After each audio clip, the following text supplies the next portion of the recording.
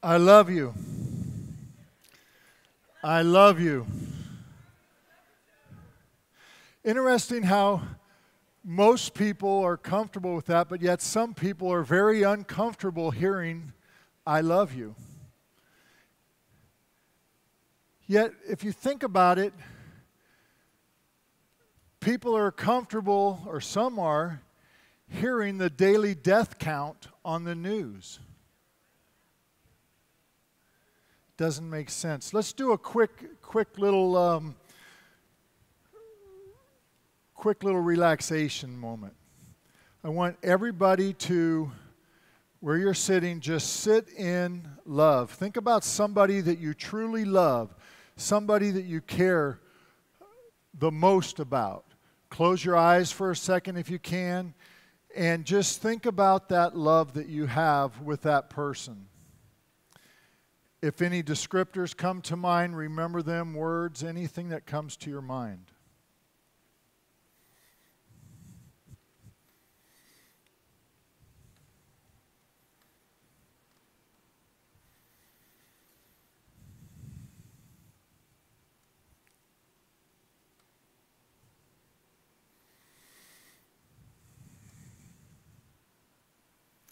Okay. Hopefully that's enough time. Anybody have any descriptors or that feeling of love? Yes? Unfiltered. Thank you. Somebody else? Yes. Joy. Perfect. Yes. Pardon?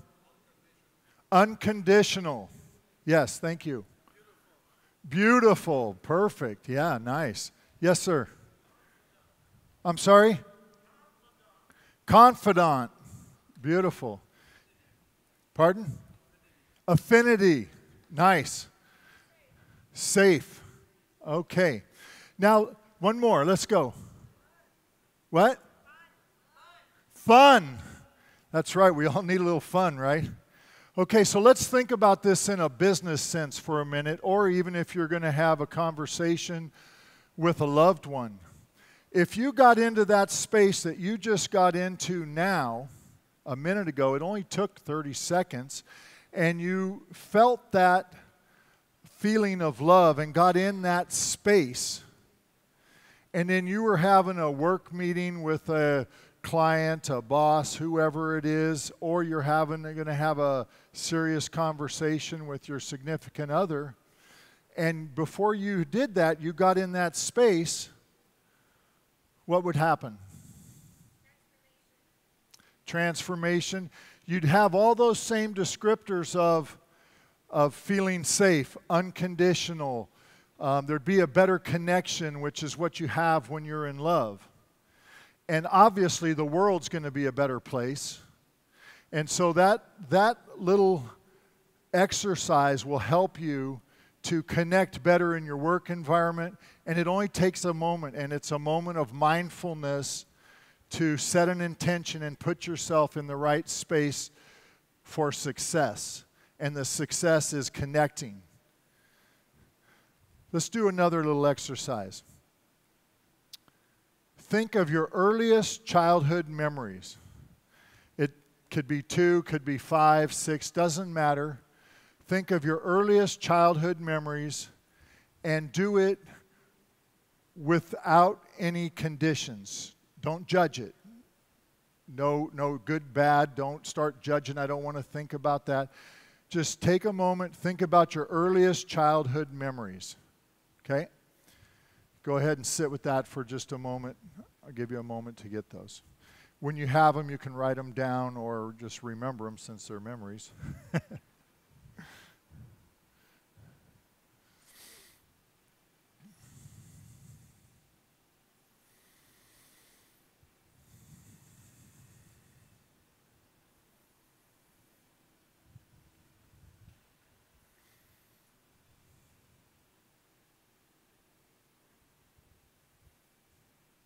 Okay. Hopefully you have them. If not, you'll be thinking about them while I'm talking. I'll come back to the childhood memories in a minute. but I want to tell you my story a little bit. From a very early age, I had a belief that whatever I needed, I could earn and receive. I had a success mindset. And this started out little, like most entrepreneurial kids.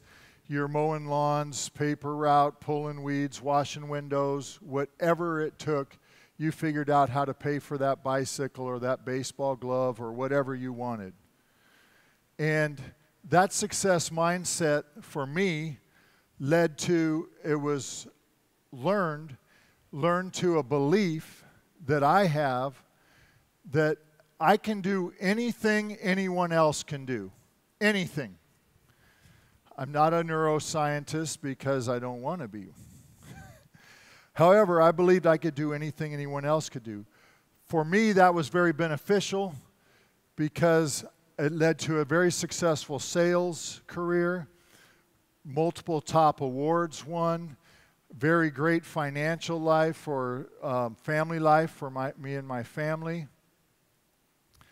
And then that belief that I could do anything anyone else could do also helped me to create a very good career as a manager and leader. It just kept going.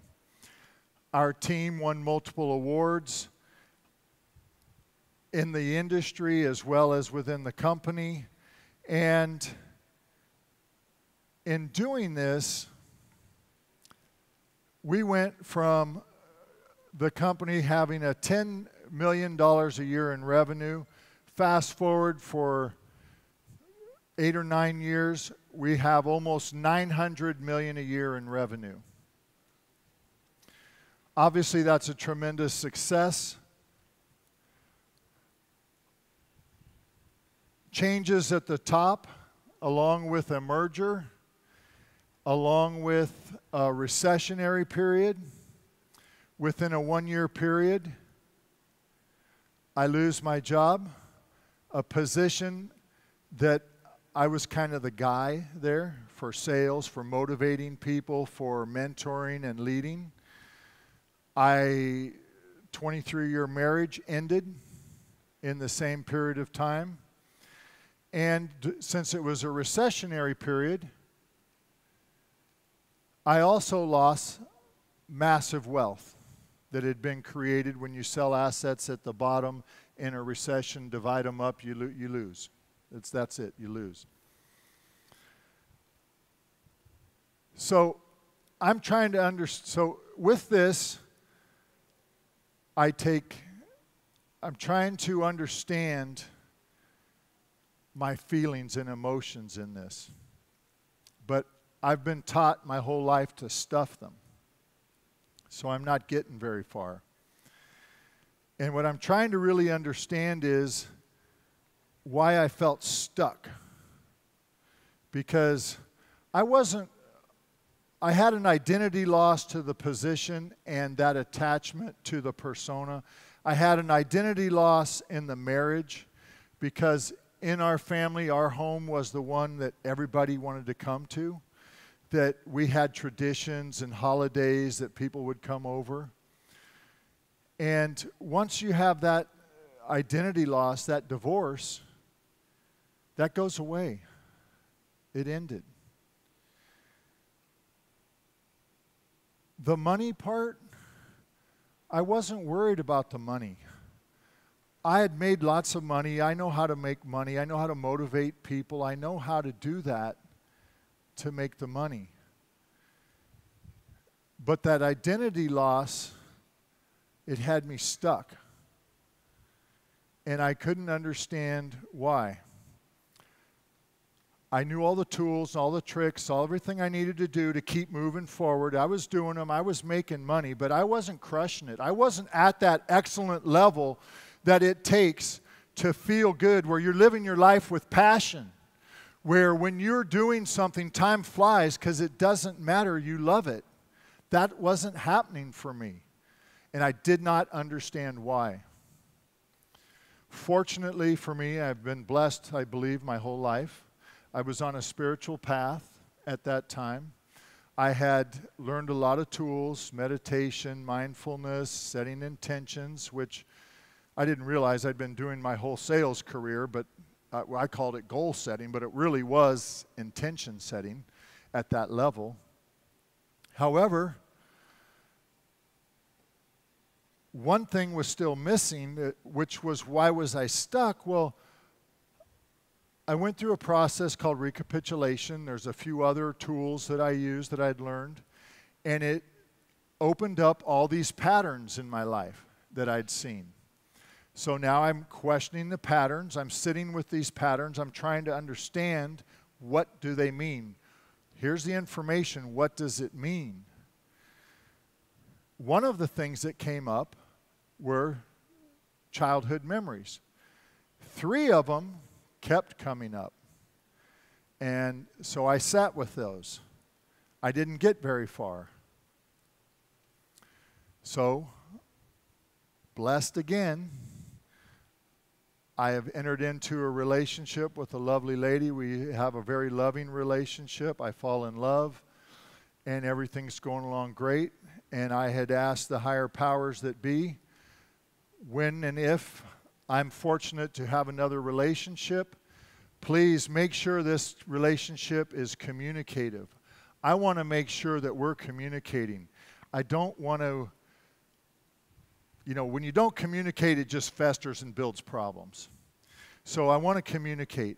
I want our desires and our beliefs and the things that we want to do, I want them all to be the same or very similar. Not exactly the same, but similar, so we can enjoy life in a passionate way. We can go do things together. So I meet Trish, and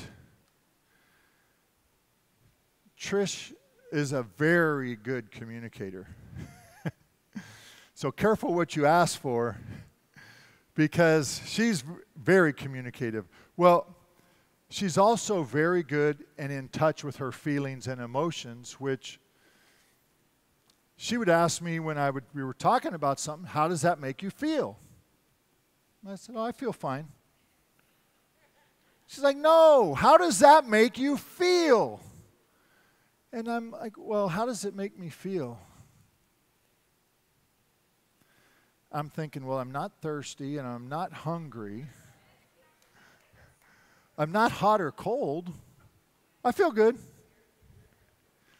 She was having none of that. None of it. So I got in touch with my feelings. I'm still getting more and more in touch with my feelings and emotions. I don't know about all of you, but if you were like me growing up, if you were whining about something or having an issue, you were told, you want something to whine about? I'll give you something to cry about. And so you learn to stuff it. And unfortunately, that's what a lot of us do. And it took me quite a few years to learn not to stuff it. I'm still learning, by the way. I don't think it'll ever end. However, the best thing that happened for me from Trish, getting me in touch with my feelings and emotions so that I wasn't stuffing it, is I went back and sat with these 3 childhood memories.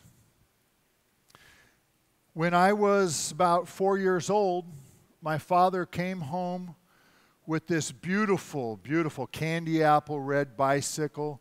It was glistening. It was big. It, 2-wheeler white walls. It had chrome that was sparkling. It had tassels. And my eyes just got huge, and I was, oh my God, this is beautiful. I can hardly wait to get a hold of that thing. I don't even know how to ride a bike. I've never ridden a bike. My father says, oh, no, this is not for you. This is for we're giving this to a relative.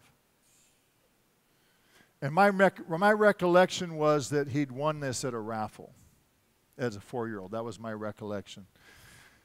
About 5, we have 2 cats. The one that was mine, I'm told we're giving it to my grandmother because she lost her cat, so we're giving her your cat.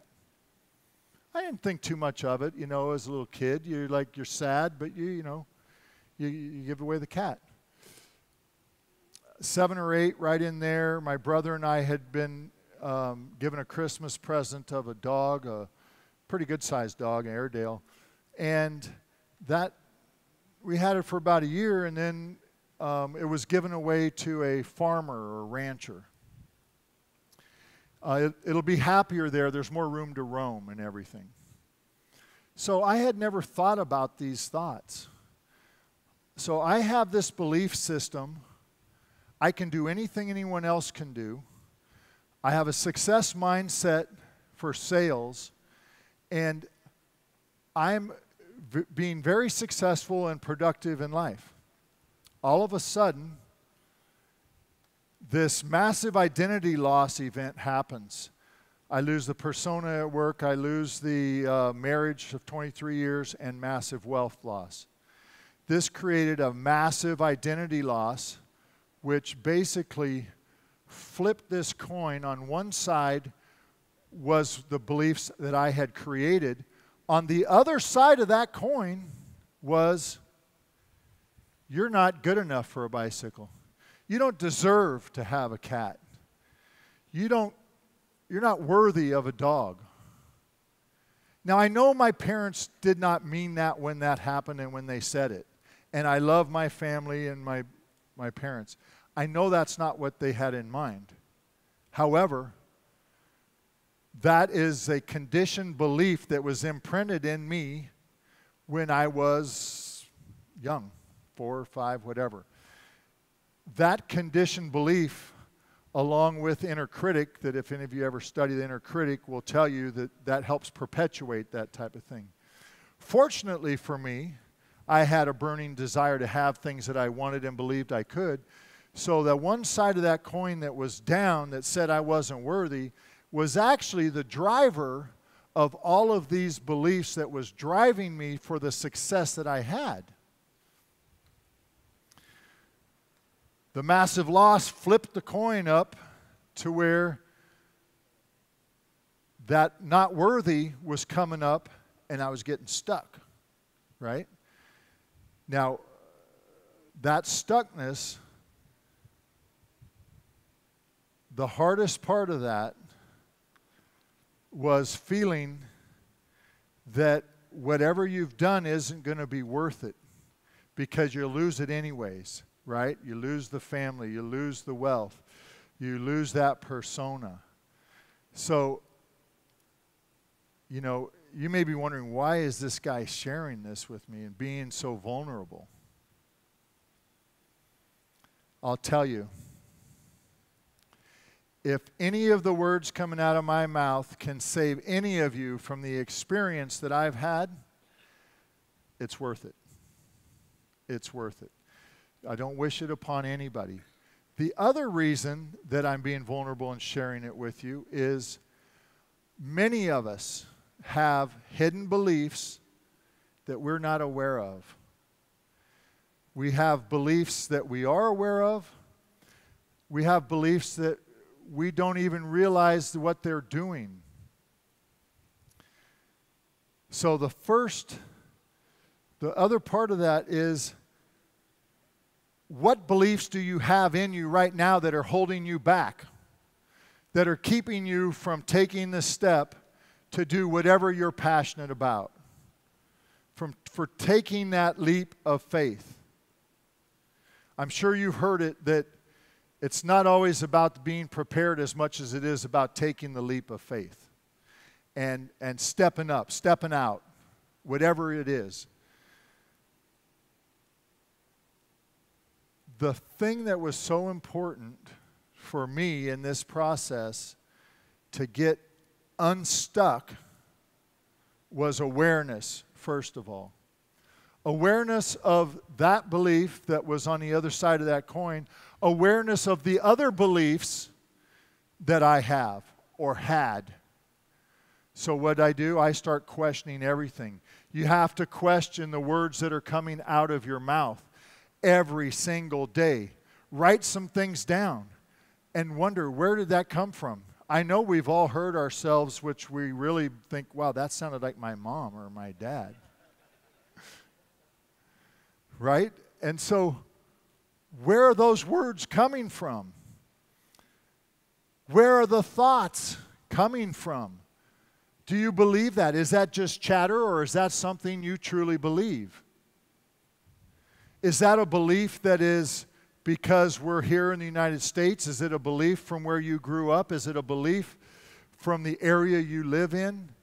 I mean, we can all think of a lot of beliefs that are different in California than New York, right? I mean, they probably think we're all fruit and nuts out here. So you have to question to understand the down deep, where's that belief from? Because if not, it can come back and bite you like mine did. It could be preventing you from achieving your passion and your success at the levels you want to. And it can probably do other things that I'm not even aware of yet.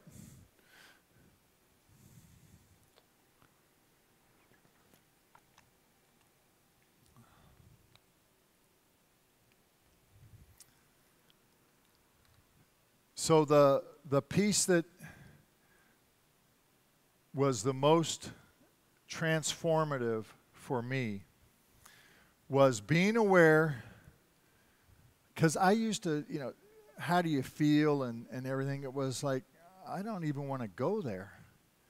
But now, every time something happens, I have to go there, because that's where you get the truth. That's the only way you can become and get to your true, authentic you, your true, authentic self, is to know why you have those childhood thoughts, why you have those thoughts in your head, why you have the words coming out of your mouth. That's the only way. So, I want to make sure that everybody, that I've gotten enough points across to help you with. Connect with love, because that love is going to help you in your communications. Loving yourself is going to help you get to that emotion. Get to your beliefs, uncover your beliefs, because uncovering them is going to help you work through them. And the only way you can really truly work through them is to understand what they are, and then have from emotion and feelings, and know the root of that belief, and then to be able to move on, the awareness of it and the transformation in changing with your mindset and your intention to the life that you want of your true authentic self. That's the key in all of that transformation.